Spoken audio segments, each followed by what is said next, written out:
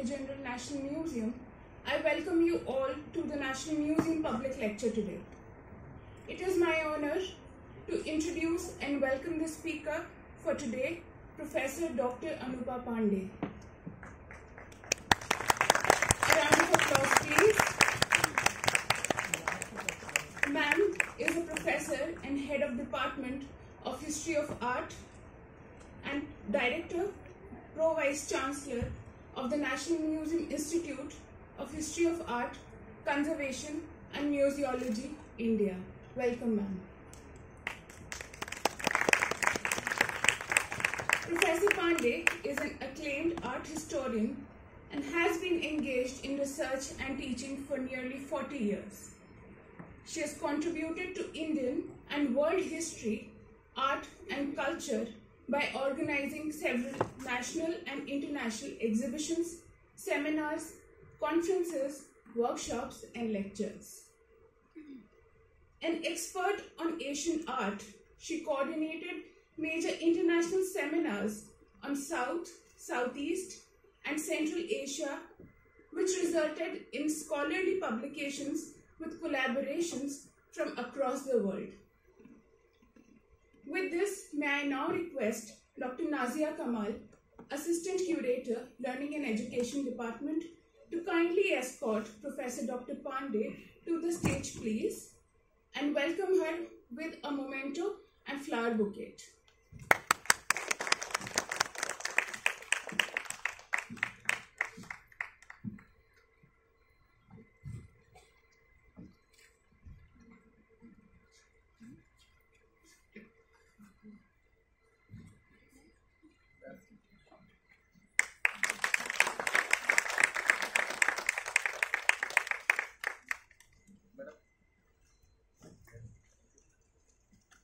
Without taking much time, may I now hand over the session to our eminent speaker and kindly invite her to the podium and commence the lecture. Over to you, ma'am. Good morning, everyone. It is with immense pleasure that I stand here to talk to you. And even before I speak, I would really like to thank the National Museum and its Director General and officers of the National Museum, especially Miss Rigge, I think, who's sitting up there, who made all that efforts that the painting colors should come right. Thank you so much. Thank you, Zavaria. And all the other people here who are involved with the lecture. Pardon me if I don't know the names. There are also very senior people here come for the lecture. We had a very short notice, probably the shortest in the National Museum history, of only 2 days. And it was not Rigge's fault, my fault, the procrastination. But despite that, on a working day, all teachers and students, faculty of various universities, institutes, colleges have come. Thank you so much. Art historians and art lovers have come. Thank you so much. So without much ado, I will commence my lecture. My lecture talk is the concept and visualization of Rag Chitra. That is, and I would like to illustrate it by the Gem Palace collection of the National Museum. Now, I would like to say that Rag Chitra is a unique genre of miniature painting, which amalgamates visual and performing arts form. This talk focuses on investigating the basic notion of Rag Chitra by looking at the Gem Palace, Reserve Gem Palace collection, which is now preserved at the National Museum. It essentially deals with deciphering the meaning of Rag Chitra, its genesis and iconography through the lens of a meticulous methodology.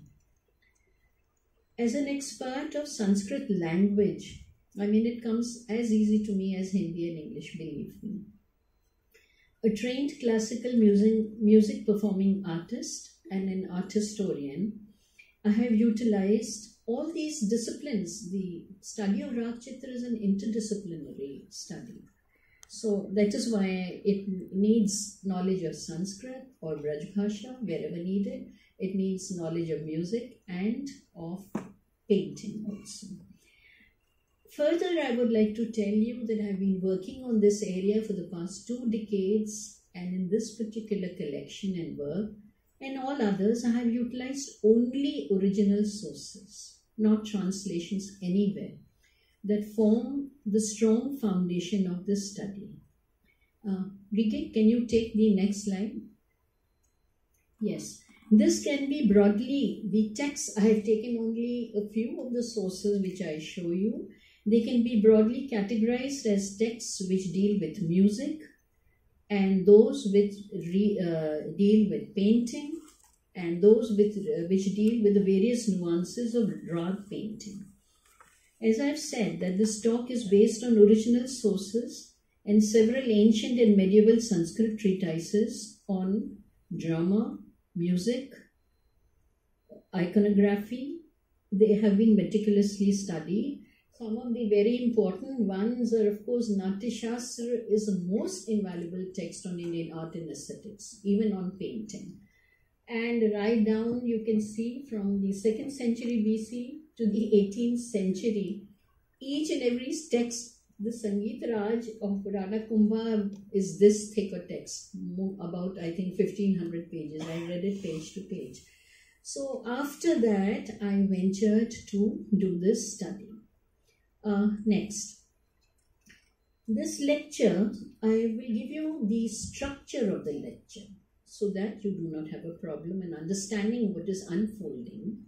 The lecture seeks to address the aforesaid questions and is divided into 3 parts. The first part adumbrates the history of Indian music. The second part elaborates upon the process of the transformation of the audible content, that is the rag, into a visual component, rag chitra. The third part analyzes select rag chitra folios from the Gem Palace collection with regard to their theme, iconography, and textual content. Slide, next. Now, I must give you a very brief idea about the history of Indian music. Only then can you understand the transition to rags and then further to the paintings of the rag. The history of Indian music is the Natya Shastra of Bharat deals with 2 distinct forms of Indian music, Gandharv and Dhruva Gan. In fact, the first statement of his 28th chapter on music says, Samabhyasi Ganam Tasmad Bhavam Ganam. Sam, Gandharv and Gan. Those he doesn't talk of Sam, that is out by that time, that was Vedic music. He talks of 2 basic types of music of the day at that time. They were Gandharva and Dhruva Gan. Gandharva music represents the classical form of those times, while Dhruva Gan or Gan represents the popular music of the theatre, like a cinema music now or theatre, molded to suit the structure and atmosphere of dramatic plots. Whereas the purpose of Gandharva music was transcendental, it is called Adrishtapal, transcendental method. It was heavily sacred and ritualistic, and improvisation was not much allowed. The purpose of Dhruva Gan was primarily Rakti, of pleasure, or that is Drishtapal. And so you can understand how the idea of rags comes from the Ranjan of pleasure. This lecture primarily deals with Dhruva Gan forms of music which were expressed or sung through melodic forms such as Gram Rags, Bhasha, Vibhasha, and very importantly rags. Now, you must be wondering as to where do you get the, since I've read all of these texts, where was the earliest reference, textual reference, at least to rags? I found this in the 7th century text, the Brihad Deshi, which you saw in the day, of Mattam. Mattam clearly states, I quote, next. Mattam clearly states That which is pleasing to people is called rag, unquote. In fact, the etymology of the word rag is derived from the Sanskrit root ranj, which means to please as also to color. Matam distinguishes between the marg and the deshi forms of music. I mean, Gandharva and Gan are there, but they are categorized into two styles of music. Marg and deshi are styles, not the name of the music in particular, which he says may be roughly rendered as classical and popular, rags being the deshi or popular form. In fact, I quote from Matang again. He says, Abla bal gopalay shitibalay nijechaya giyate sanuragen swadeshe deshe ruchate. That is, that which is called deshi. What is it? It is sung spontaneously by children, women, cowherds and kings in their own province with love and melody, sanurage. As you have popular cinema and music today sung by all classes of people. Till about the 13th century, when Sharang Ray Dev wrote his Sangeet Ratnakar, which is a landmark actually, Indian music grew through a continuous process of popularization and standardization, which led to the evolution of the Rag Ragini system. It may be noted that the 12th century text Aprajit Pricha is basically Shilpshastra text, what one chapter is devoted to Rag and Raginis. It seems to foreshadow the concept of Rag Ragini by naming 6 principal rags and their derivative melodic forms. It is interesting to note that the word Ragini has not been mentioned until the 15th century. Insofar, the history of Indian music and rags has been discussed. The point raised now is how these rags were transformed from an audible to a visual medium, assuming the form of rag chitras. Next. What was the genesis of rag chitras? How was it that an abstract form, amurt roop, was made manifest into concrete form, murt roop, in a material medium? I would at the outset here also like to elucidate upon the concept of Rag Chitra.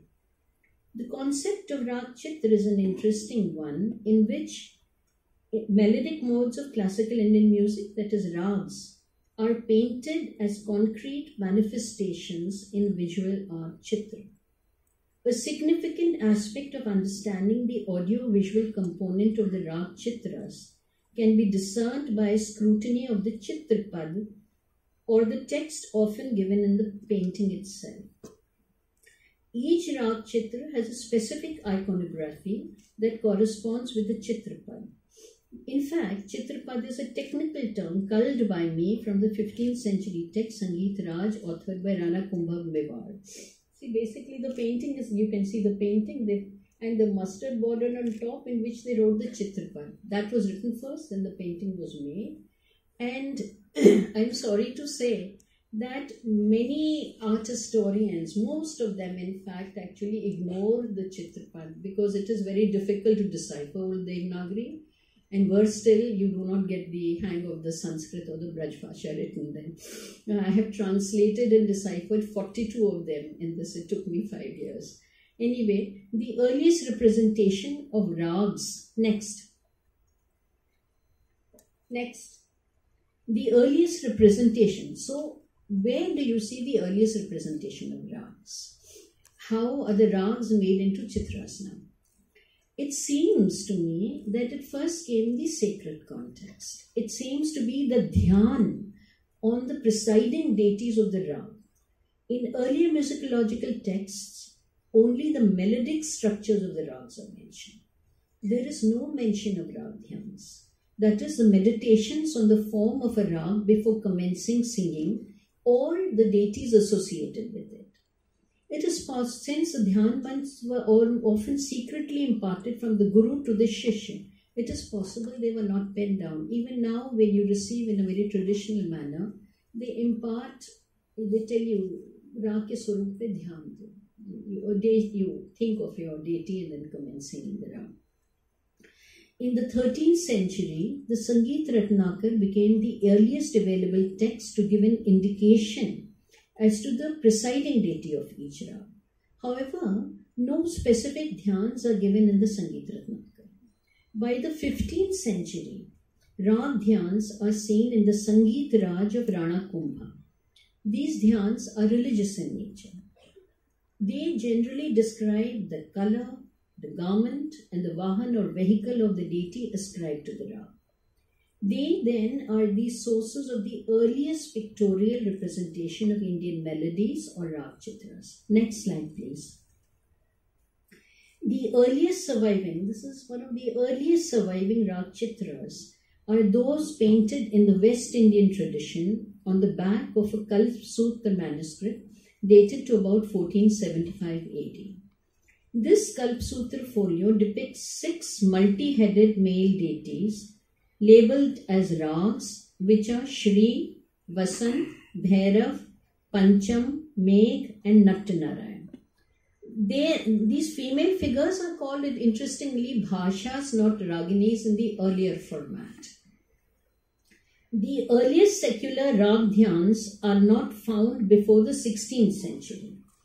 These show a completely different iconography. Some humming, no? But anyway, this is because these paintings are no longer dhyan roop for the musician, but it is important that they are painted for the consumption of kings and aristocrats who were the patrons who got these paintings commissioned.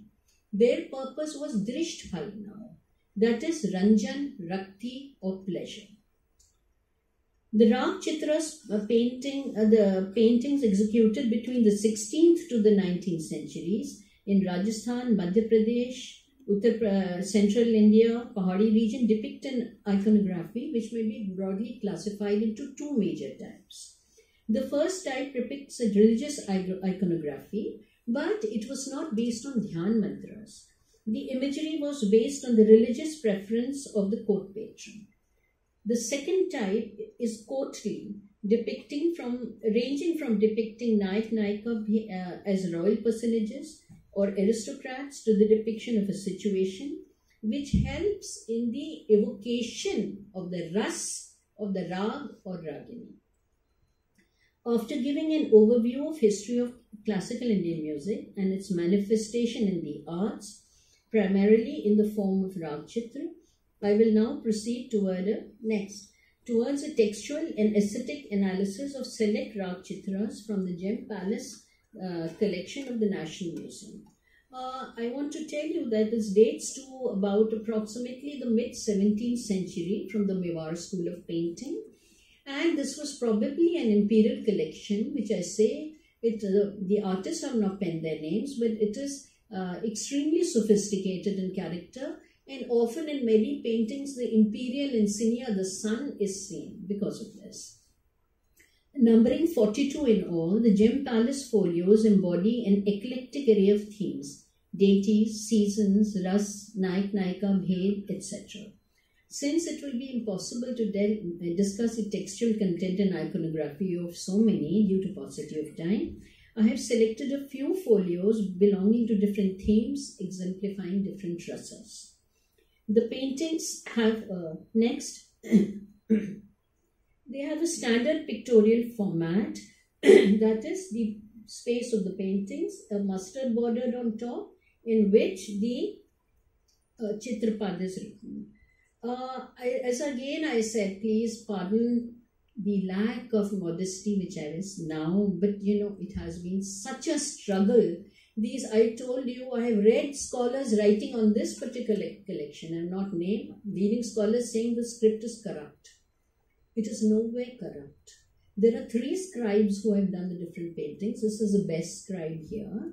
When I saw it, you see, the words are not different. It's a little difficult to decipher the old Devanagari. The first is sheep. C likha is sheep.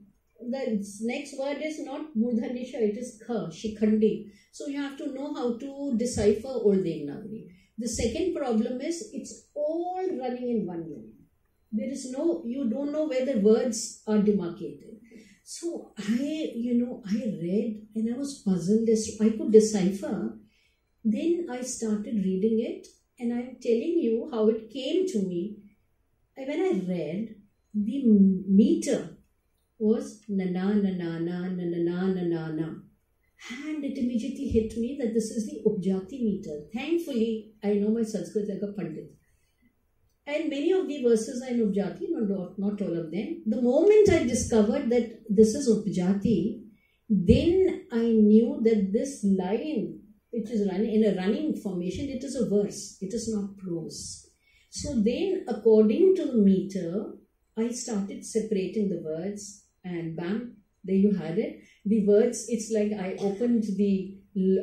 got the right key among 5,000 keys, and I opened the door. But still, in some of this is a well-written scribe. In the last painting, the scribe is totally, it's a very bad scribe. So there what I did, the lacunae I filled with the exigencies of the meter. I realized what meter it is, I filled in, and it made sense. That is how the deciphering of the meters, and then I sat and translated all these 42 verses. It took me, the art part didn't take me much time, and I can tell you when I speak on the rags, what a big folly it is to leave out the text. They really illustrate. It's just because you can't do it, you leave out the text, it's not right. They really, you have to make they illustrate the iconography of the painting. So anyway, the criteria of selection, I come to that. Next, the criteria of selection, it was hard. I took a one select collection because, I have worked on all the collections from various sub-schools of Rajasthan, from central India, from Pahari, but the iconography varies quite a lot sometimes. So I took up one particular set which I had worked upon with the text, and the criteria of selection are, I have taken some of seasons where the iconography is very standard and uniform throughout the different schools. Then I have taken up the Rag Chitras illustrating various rasas, and along with that various Nayika Bhed. So this is the first one, is Vasant Ragini. You can see what a fabulous painting it is, and I thank Riviere because we've been struggling to get the right colors. How important it is to get the right color. And it is in the meter Upjati, and with great pleasure I read the verse to you which I translated. It says, Vasant Ragini, Shikhandi Barhoche Baddha Chudah, Pushyan Pikam Chuta Latangkure, Brahman Muda Vasam Anangamurti, Manoharoyam Cha Vasant Raga.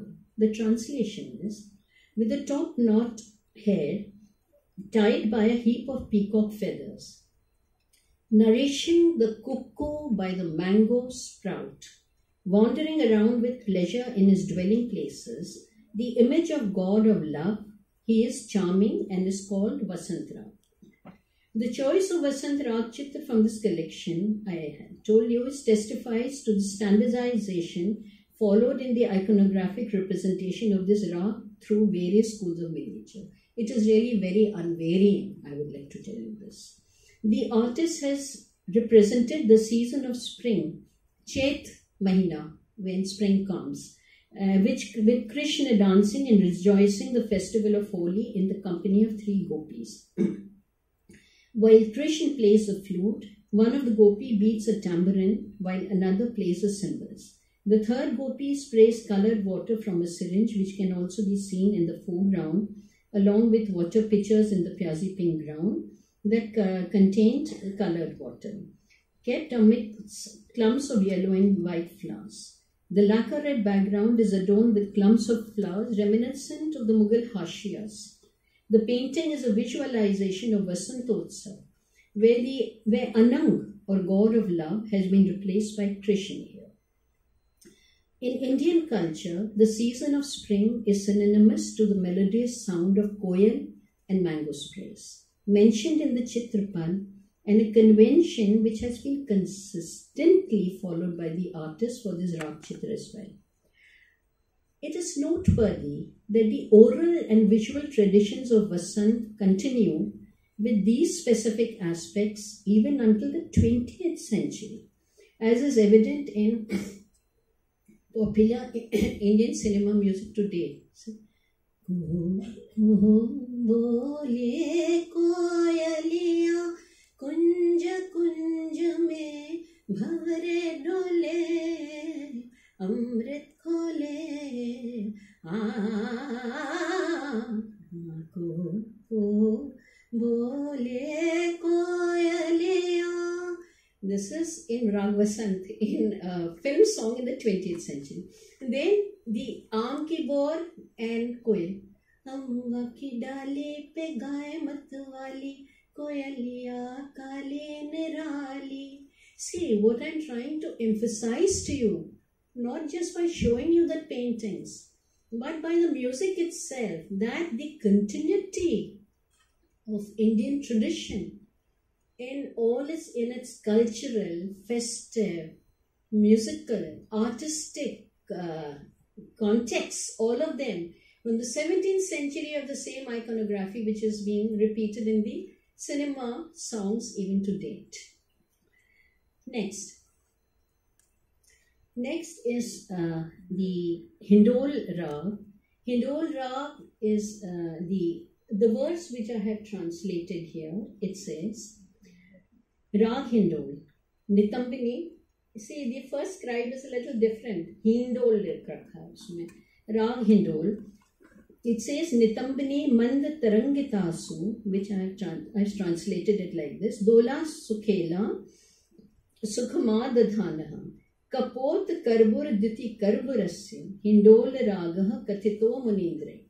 So I've translated it like this: being gently rocked in a beautiful swing by a fair-hipped damsel and bearing the happiness of this beautiful sport, lustrous grey like the throat of the pigeon, is the one described as Hindol Rag by the best of sages. Now the word Hindol means a swing. In Indian culture, it is invariably connected with rainy season or Sawan, as one is reminded of the joyful mood of swinging during rains. You can see this is what is being depicted here, the rainy season, and you have the Tej festival during Sawan, where the jhula, the swings are, and even to date, whether it is 17th century or 21st century, you have the swings are the most important part of the iconography still today. The iconography of Hindol is thus intrinsically connected with the illustration of the swings on the trees in the rainy season. And I would like to say again, this is an imagery that is still popular in Indian cinema music today. There is one song which says, Savan ke jhoole pade, tum chale aao, tum chale aao, tum chale aao, tum chale aao. So Savan ke jhoole, you see in the painting of mid-17th century or 20th century, you still have the same iconography. Next. The next two paintings, slides, depict the Bhakti Ras. So I was showing you the Cesians, and I want to tell you Vasant and Hindol have a very standard iconography throughout the various schools. So does Bhairavi. That's why I've chosen it. They depict Bhakti Ras. However, I would like to tell you that they are completely different in their representations and in the essence of their representations. Same iconography in painting, but the sense that unfolds to you is different.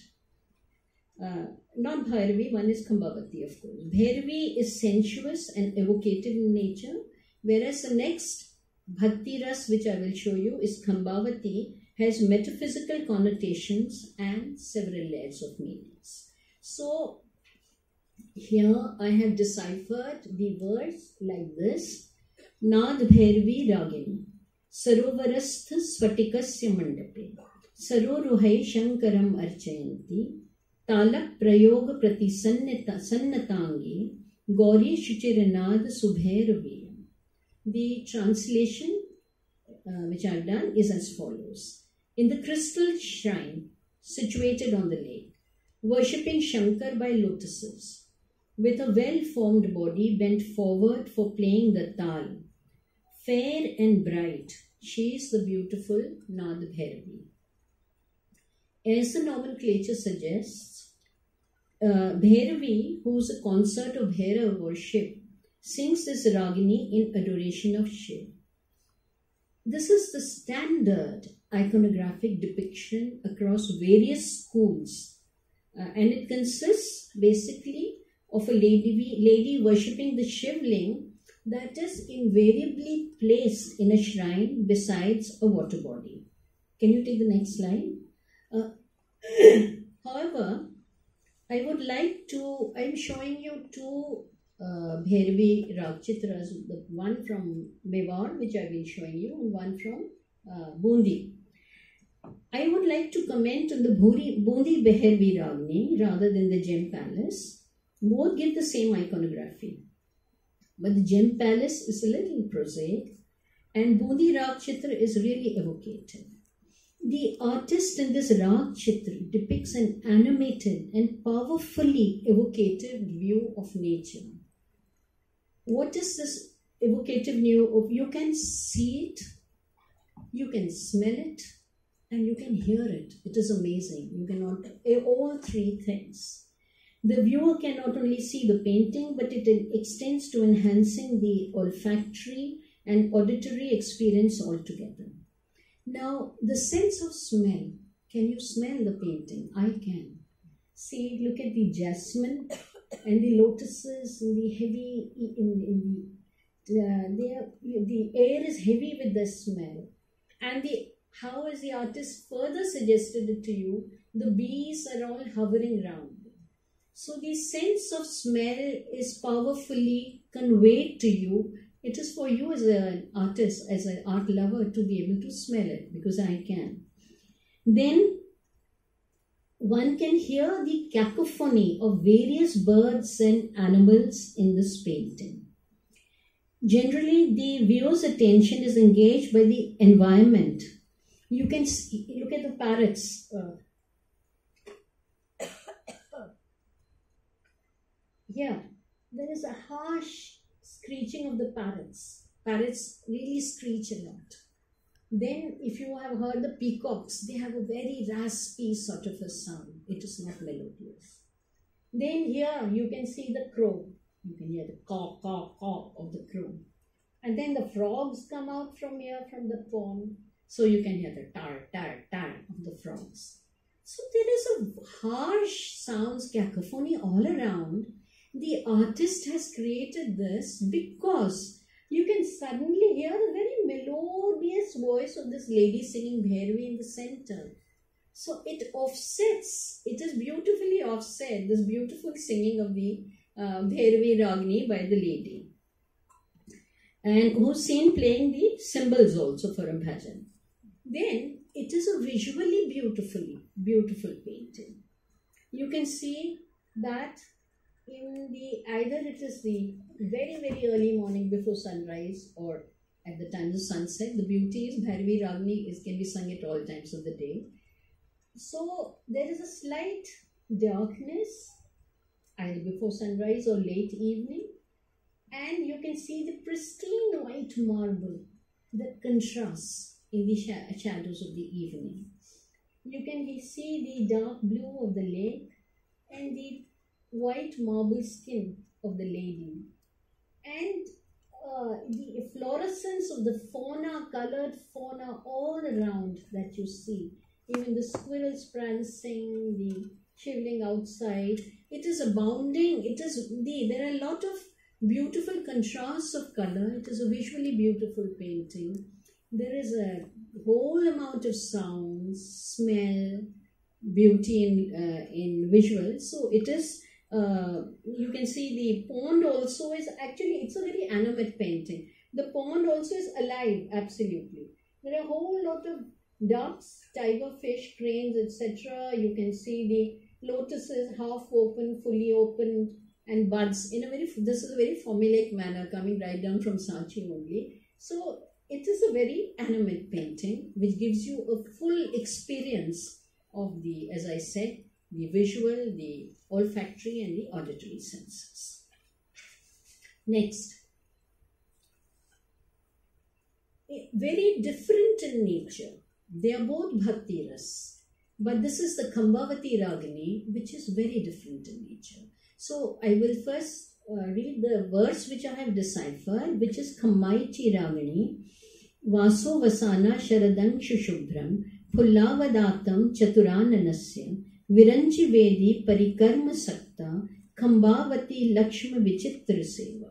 Wearing an apparel which is white like the autumnal moonbeams, dressed like the blooming white flowers, the four-faced one with the ability to adorn the Vedi for Brahma, Kambavati is characterized by this marvelous service.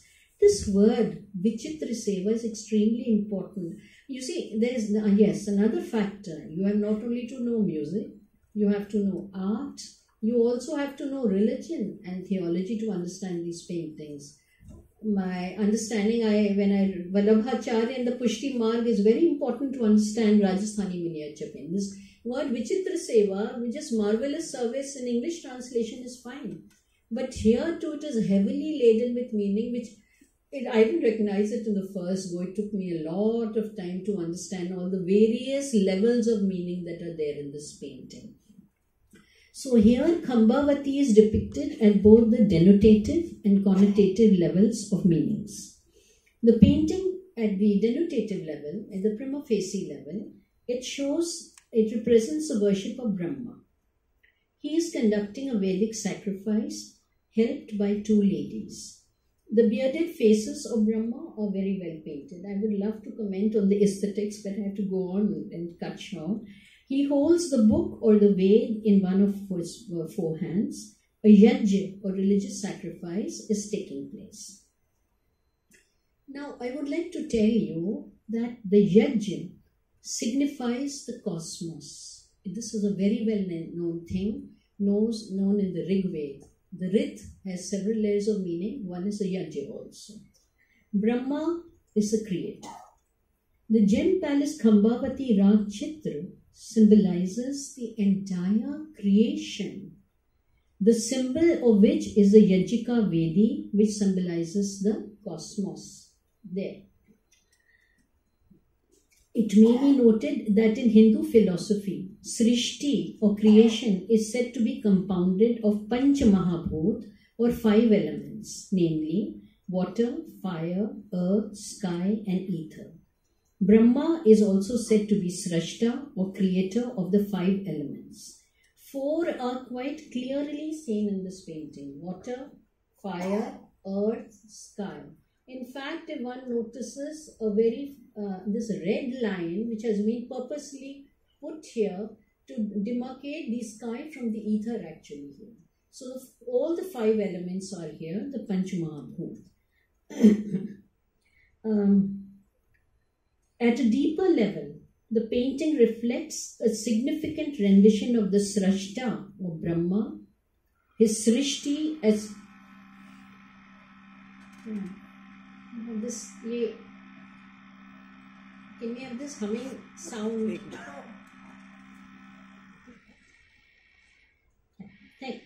Thank you. So we have Brahma, the Srashta, his Srishti as compounded in the Panch Mahabhut, and the Yajna or ritual fire as representing the bridge between the microcosm and the macrocosm and beyond. Now the text says that Kambavati is engaged in preparing the altar Vedi of the fire ritual Yajna for the worship of Brahma. Accordingly, two women are shown carrying pouring oblation in the fire of the sacred altar.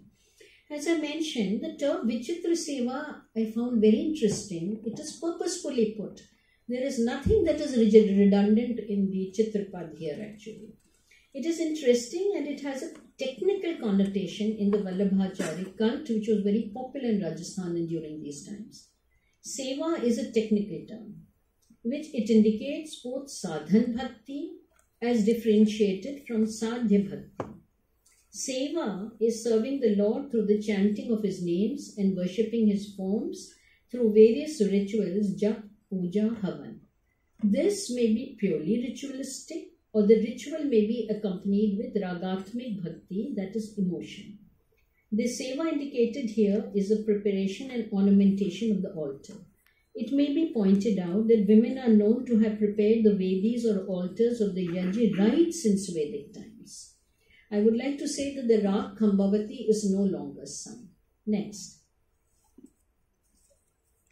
Now, this is, I would come to another concept, the visualization of the Ras and Naika Bhed in Rag Chitras.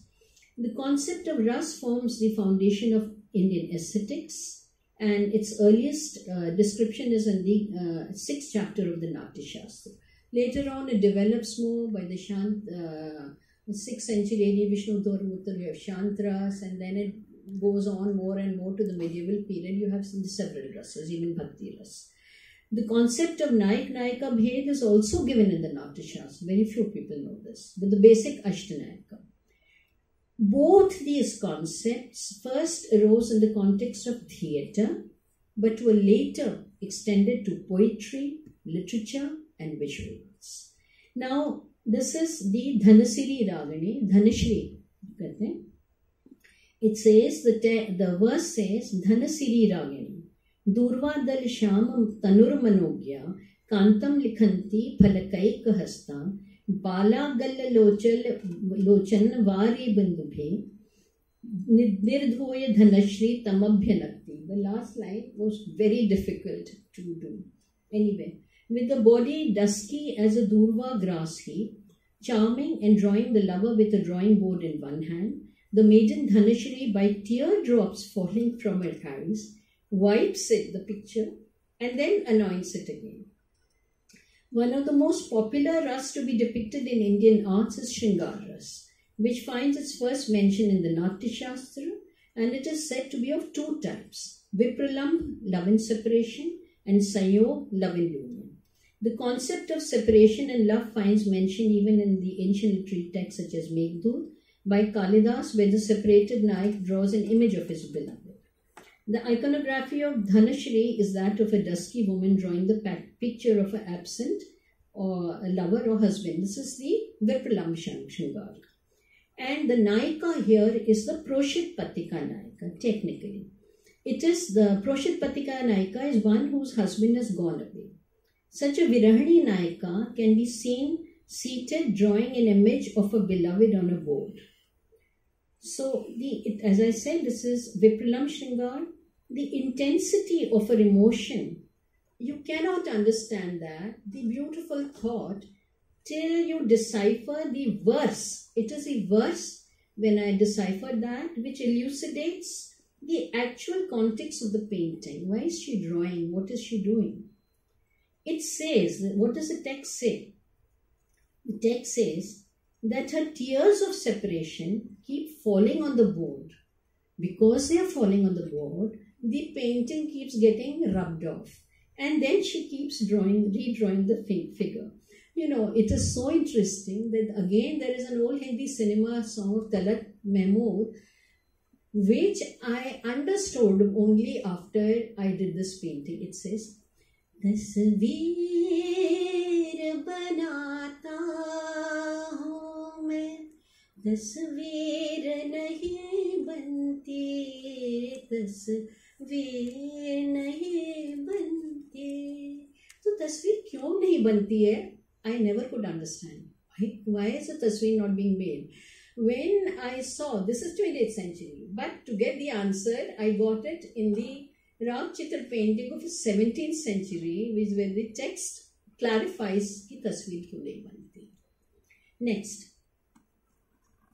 Now, this is Shringar Ras in Madhu Madhavi Ragini, and the Naika is the Abhisarika Naika.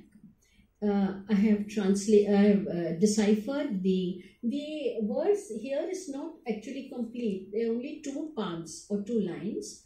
but they're significant क्योंकि blue dress की बात कर रहे हैं, moving in the darkness of the night. It says, Madhumadhvi Ragini, Neelam Nicholam Vapusha Vahanti Priyanuraga Madhumadhaviyam. Wearing on her body a dark blue dress with love for a beloved, she is Madhumadhavi. The Abhisarika Naika, evocative, now this is a Sambhog Shringar dress, love and union. And the Naika is Abhisarika. And this is one of the most popular protagonists, not only in painting, in literature and all arts.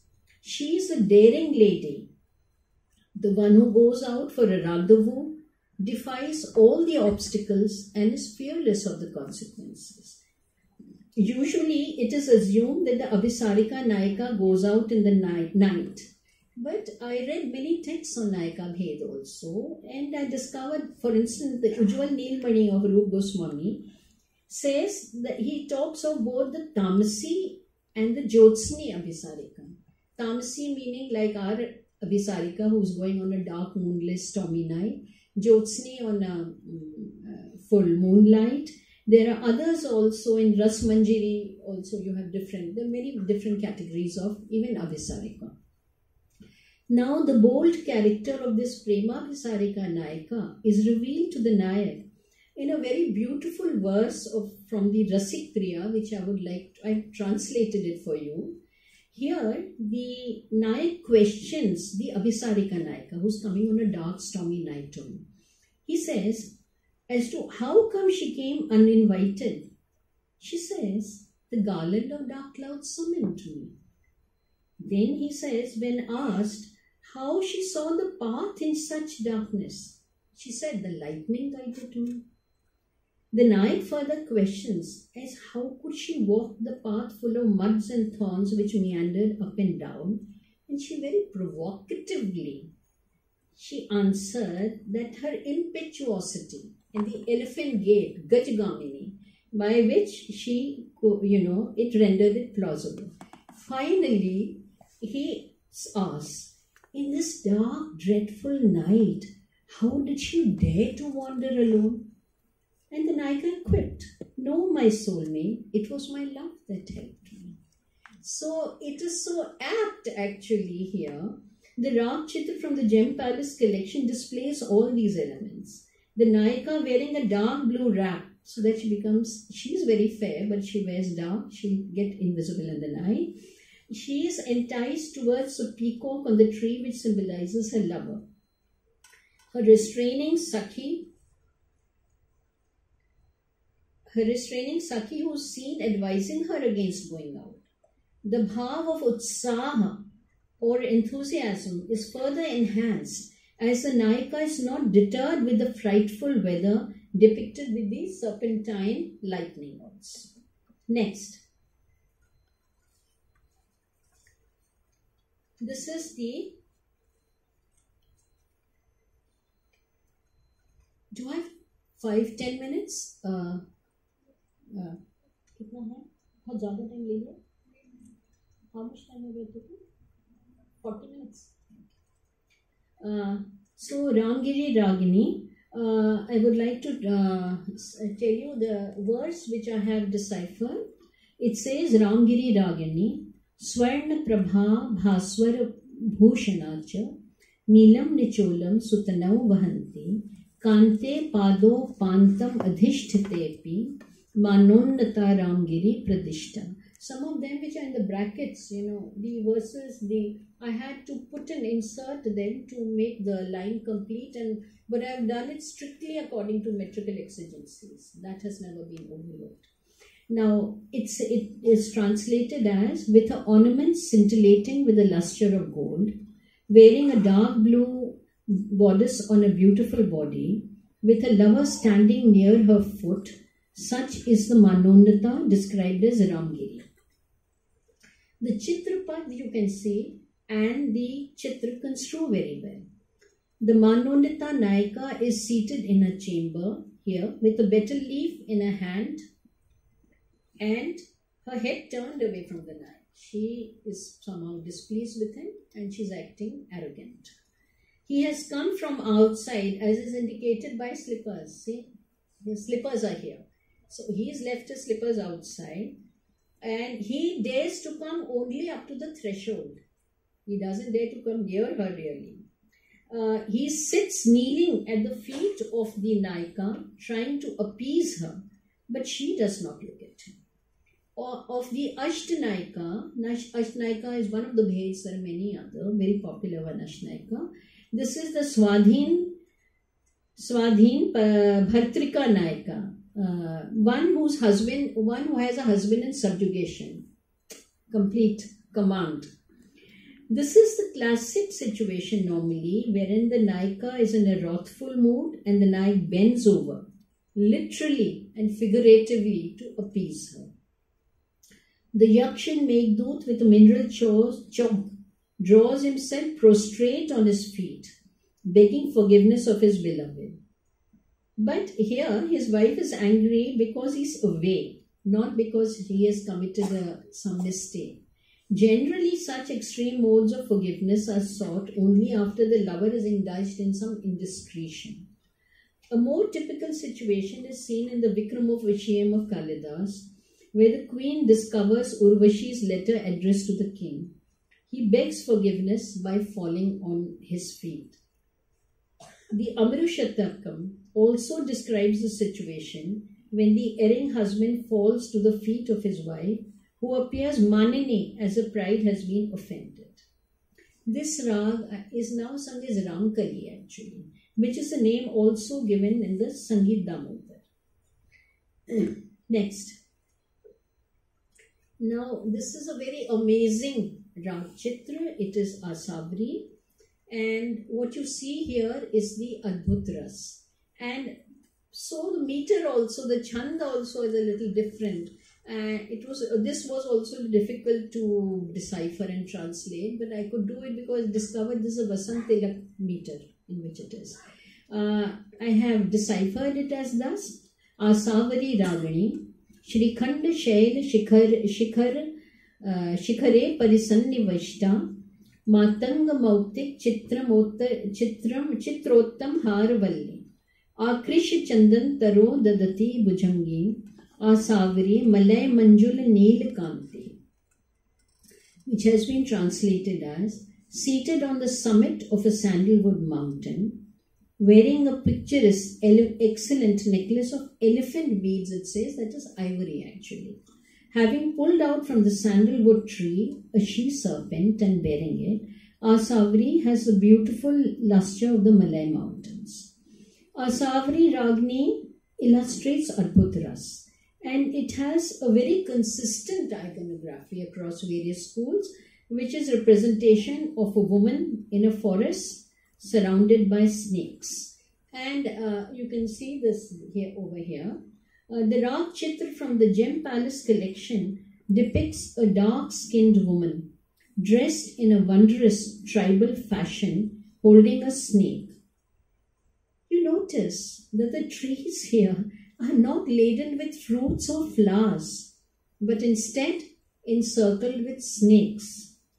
The black snakes with their imbricated bellies and poisonous fangs are naturalistically painted, as also their movement coiling around the trees and crawling on the ground. They are simply everywhere. It is a strange but extraordinary scene, both terrifying and yet fascinating. In fact, a mixture of some element of Bhayanak and Ras is also here, but Adbhut Ras, it is wondrous.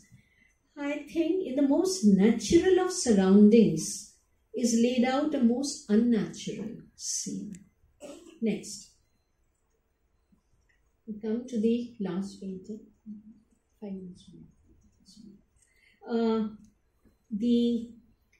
This is the Rag Sindhuri, and here do you notice that the writing has really changed from the neat writing? There are 3 scribes I told you in this, and the writing here, it was extremely difficult. This verse really harassed me a lot because A, it was very difficult to decipher the script, and B, there are mistakes in the script also. But anyhow, and some parts have been left out in the end. I managed to do it, and it says, Rag Sindhuri, Turangam Skandha Nibaddha Bahu, Swarna Prabha Bhushan Varna Gatra, Sangrama Bhumim, Vicharan Pratapi. And the last line is really broken. Nato Yaha, then it is broken. Rang, then it is broken again. It says Ragini Sindhu. That is, it says, with the arm placed on the shoulder of a horse, with his body brilliant with the golden luster of ornaments. Pratapi, that is the valorous one, moving about in the battlefield, like an actor on stage, is called Ragini Sindhu. Now, the variants of this rag are mentioned in various texts such as the Sangeet Ratnakar, Sangeet Raj, and also Rag Vibodh of the 17th century, which in fact mention that the rag is mentioned for Veer and Adbhut Ras. However, the verse of this rag chitra, as I have already mentioned, is most corrupt and full of errors. Visually, it is a very important painting, both historically and politically. Because it seems to me, my interpretation is that the verse seems to refer to the Haldi Ghati battle of Mewar, hence justifying the use of the brilliant Haldi yellow in the background that you notice. It is a very strange Haldi yellow that is there in the background, clearly saying to you that this is the Haldi Ghati. In fact, I went to the Haldi Ghati when I was working on this. I touched the soil, and it just didn't wipe off. My fingers were stained yellow. I had to wash it off. I want to tell you this. So it is really very yellow even to date. And Rana Pratap is connoted here as Pratapi. The word Pratapi comes here. The valorous one, and also it means Rana Pratap. And his horse Chetak. Chetak is Turangam Skandhanibadha Bahu, which I mentioned to you. The horse and the valorous one are mentioned. Rana Pratap or Pratapi is a valorous one, and his horse Chetak are deliberately connoted but not explicitly mentioned here. This is because Rana Pratap actually lost the battle from Raja Mansingh Kachwaha. So the Mewar never really accepts that this is a defeat.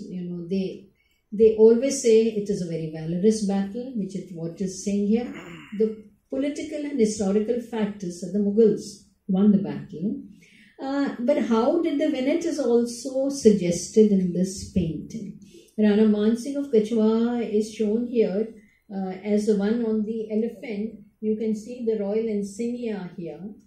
And note the strategic placing of the hoor here.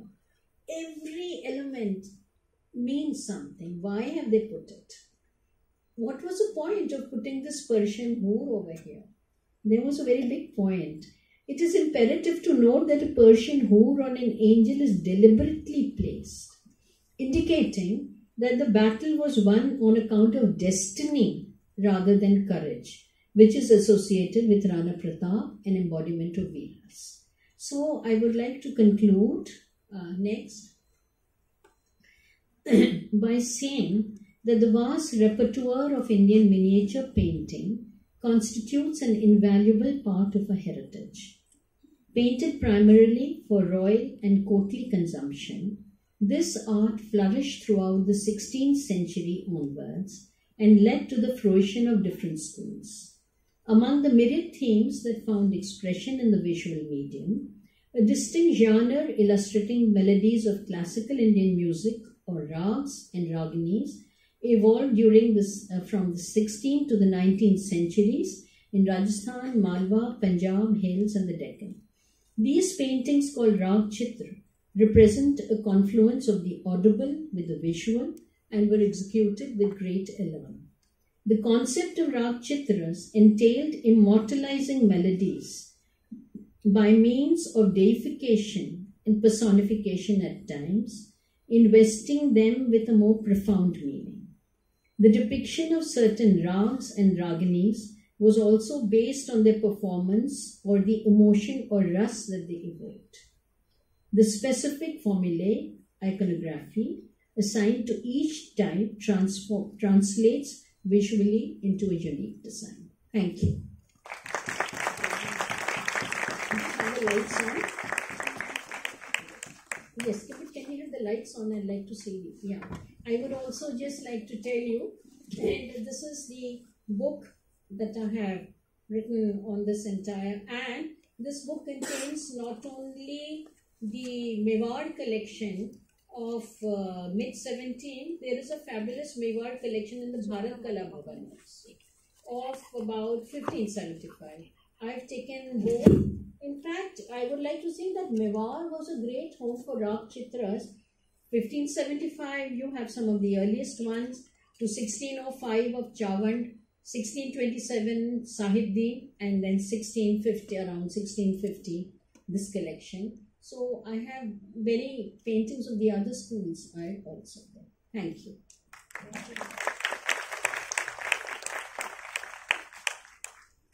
So we will just now open the house for questions, and we would request 2 questions from the audience. Rest beyond the questions can be taken over a cup of coffee in the central agenda with the eminent speaker. First 2 questions, please. Yes.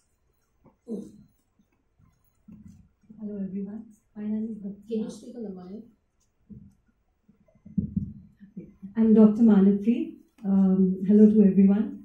Ma'am, before I put up my question, I would like to thank the National Museum and most importantly you for bringing this talk alive and making it so enchanting for us. Thank Rige, who's put in a lot of effort, and Zavaria for this. I thank both of them. No ma'am, but we were completely enamored with your singing. It has actually, the Rag Chitras have come alive for us because of you today. Thank you. Thank you. You. What is your question? Ma'am, from an artist's point of view, I wish to ask, how does he visualize the Adrishta Rag into a visual form so that the evocation is the same in the visual format as it is for a musician? See, the Adrisht form, as I told you, was a component of the earlier, you may sit down, of the earlier Gandharv music, which unfortunately it is too ancient now, we really do not know what the structures were. But the Dhruva Gan was the first, that was music of the theatre.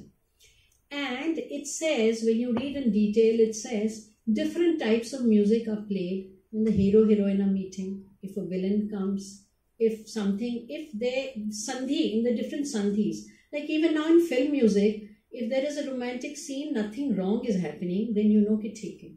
Horror movie mein jaise hi Dhruva Gan change hota hai na, I go outside the room. I know something is going to happen because the music changes. So all this is mentioned in the Natya Shastra. Now this idea seems, because the idea was Ranjan or Rakti or pleasure, Ras.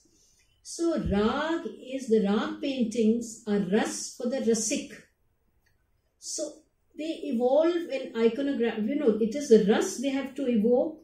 As I told you, because they are no longer only Dhyan mantras or religious, but they are for the courtly consumption of the patrons. So Vasant, for instance, Vasant ke actually, it will be very long to tell you, but I actually have investigated Ratnavali of 7th century area also. Vasant Utsav ka kafi festival hota tha, where they have said that the paintings of the Vasant festival were made, Chitrogat. Maybe some of these ancient traditions were taken over. Then Vasant is connected with Chet, with Holi, with the Koyal, with Mango. All these elements were taken up by the iconographist and then inserted by the artists. But it was the iconography, it seems to have evolved first, but not before 16th century. So they ultimately transforming the transcendent or the adrish for the for the rasik of the quotes there. Okay, so moment you see the Vasant Rag painting here, to the Indian mind, and you read the verse, you know कि अरे आम की बौर है, कोयल बोल रही है, कू बोल रही है, holy festival. That joy of Vasant Rag comes. For those of you who are from music here, Thagwa Brij Dekhan Ko Chala, ये वाला बड़ा फेमस कॉम्पोजिशन है भागखंडे वाले टेक्स्ट में. अनफॉर्चुनेटली मुझे याद नहीं आ रहा है, तो ये वसंत राग में ही है this thing. This coming has taken over like that. Yes. नहीं मैं तो मैं नहीं मैम. अच्छा अच्छा अच्छा ठीक है. So any other question? No, please can you take the mic? Your voice is not audible.